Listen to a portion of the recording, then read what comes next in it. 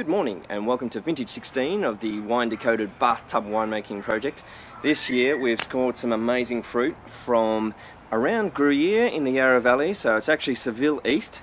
It's a beautiful vineyard that's being maintained wonderfully by a great viticulturist, and we're going to have a look at some samples of that today because we think we'll be picking it later this week. So the things that we're really going to be interested in looking at are the condition of the fruit. And if you have a look at these, this is a Shiraz bunch. You can see nice loose berries, open bunch, a little bit of a spider's nest in there. But overall, what we can see is there's absolutely no disease on there. No disease on any of the berries and no disease on the stalk. And that's really important to us because we're actually going to incorporate a bit of stalks into the winemaking process because they have a lovely spicy character. So, check one, the fruit's in really good condition. The next thing we really want to do is have a look and see what the flavours are like and what the tannins like, what the textures are like in there. So we're looking at not just the berries and the skins on the outside, but the seeds on the inside as well. So we'll grab a few berries, have a bit of a munch and see what we get. Things are tasting really right. Some great flavours in there. Some darker red fruits, and particularly some finer tannin. And if you have a look there, you can see that we've got some beautiful ripe seeds. Those seeds are all starting to brown off quite nicely. So you don't have those green seeds that are probably going to give you some harder tannin and some harsher tannin. What we've got is some nice ripe tannins in there. And those skins are really... I've got some lovely tannin in them. So, check one, disease free. Check two, we've got some nice tannins in there, it's tasting ripe. Now, what we like to do then is a little bit of a backup to check on whether the sugar levels are at an appropriate level to make good wine out of. And we measure that using a hydrometer. So we extract some liquid out of the fruit and we float this hydrometer in it, and it tells us how much sugar is in the juice. And it measures in this case in Beaumet, and each Beaumet is equivalent to about a percentage of alcohol. So if we see about 12 Beaumet, we know that we're going to make around about a wine of about 12% alcohol, probably a little bit more. So how do we do that? Well, let's have a go. So we've got a nice big bowl of Shiraz fruit in here, and what we're going to do is squish all of this up, extract as much juice as we can, and then have a taste of just the juice and measure that juice for its sugar content. So let's start. First thing we've got is a Cristal bottle. We use a Cristal bottle, very important, because it's got a no punt, so it's nice and flat and it's going to make it easier to squish our grapes. So if we get in there, here comes the postie, and give him a good squish.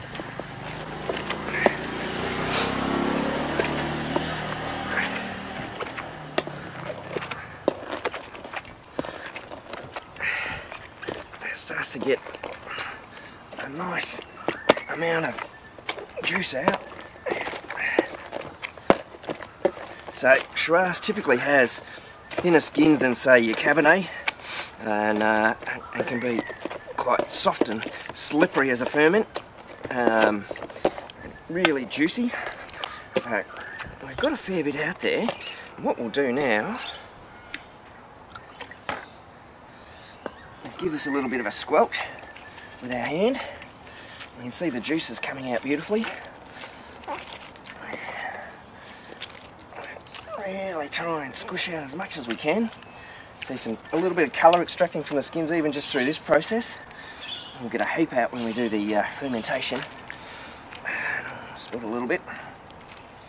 And again, you can see with a lot of these seeds in there, we're seeing good ripe seeds like there.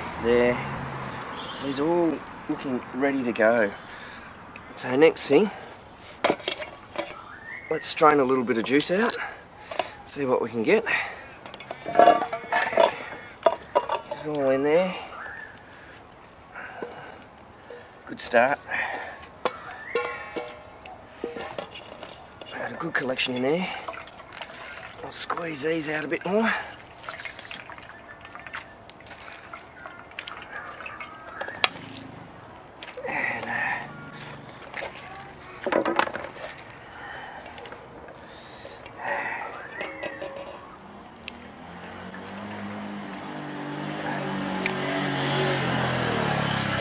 pasty again.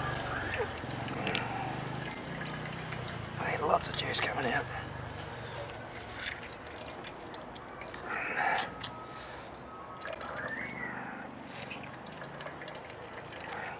Get as much as we can out.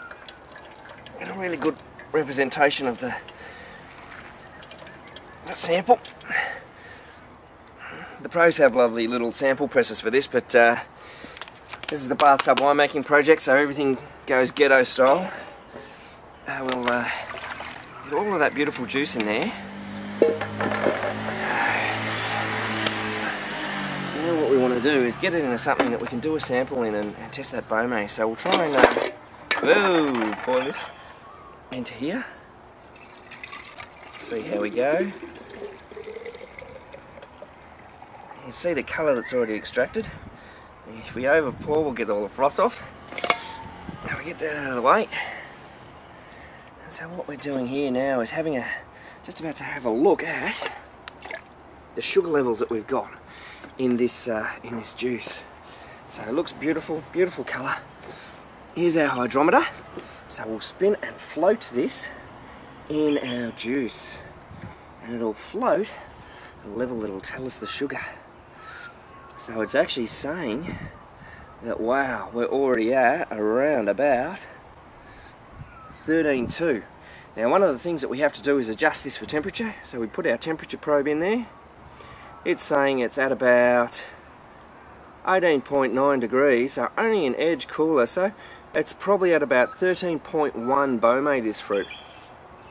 So let's now do the next most important thing, is actually have a good taste of the juice.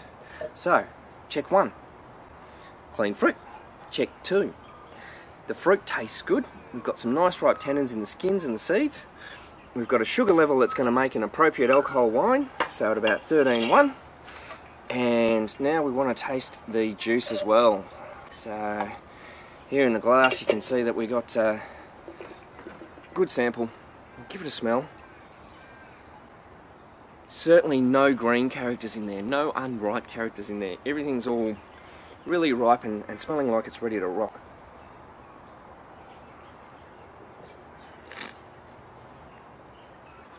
Got some great intensity of flavour. Can already feel some really nice fine tannin in there. So I think this is basically ready to go. This should be coming off the vine, and I think we'll look to have this off the vine by the middle of the week and into the winery in the next couple of days. So we'll look forward to giving you an update on the first stage of crushing this, picking the fruit and crushing it and getting it into our fermentation vats. So yeah, that's fruit sampling for you. Thanks for joining us on Wine Decoded for episode 1 of a Vintage 16's bathtub winemaking project. This year, a beautiful Yarra Valley Shiraz. Cheers.